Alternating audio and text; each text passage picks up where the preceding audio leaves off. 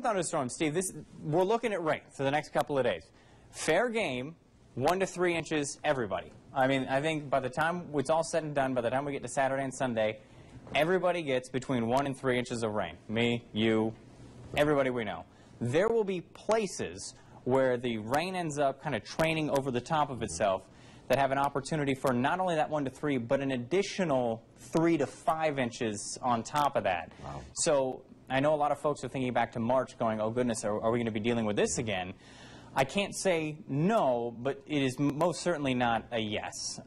There will be some places that deal with a fair amount of flooding, but I don't think it will be quite as widespread. Let's hope not. Okay.